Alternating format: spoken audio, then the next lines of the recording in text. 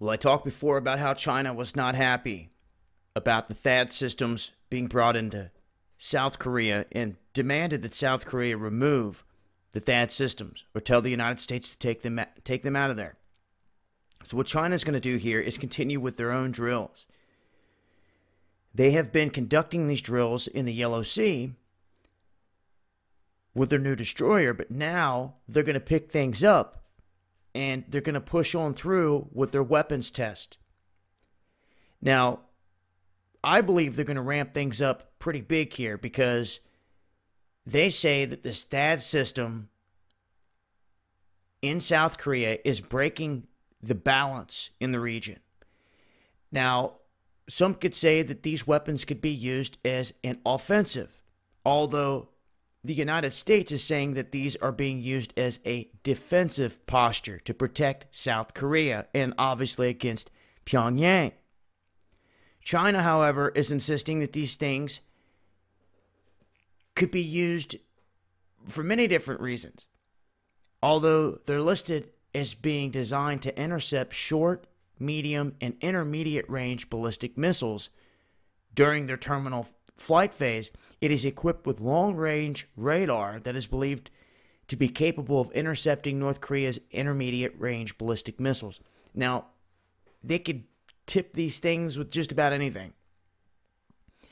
This is set up on a massive system, a network, okay, that reads, that picks up off of satellite, that bounces back down to the ground, and connects to the warships that they can have on both flanks to try to zero in on these positions.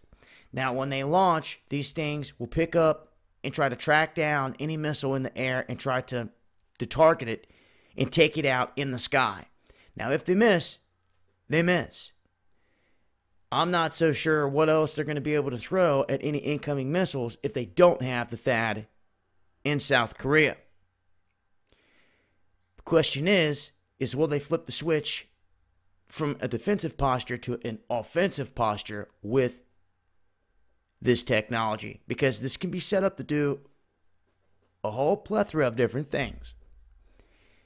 And China knows this. So now we're going to have China back out in the Yellow Sea picking up their live fire drills, picking up their exercises, and testing new weapons.